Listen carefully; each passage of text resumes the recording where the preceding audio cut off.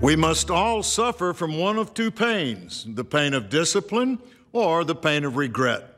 The difference is discipline weighs ounces while regret weighs tons.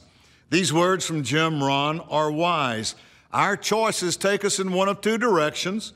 We can choose short-term gratification, which leads to regret and long-term pain, or we can choose short-term discipline, which has long-term reward. For example, pecan pie is always gratifying in the short term, but it does nothing for long-term health. Long-term health will only be improved through the short-term discipline of healthy food and exercise. So, what direction will you choose? I'm Mac Hammond. This is a Winner's Minute.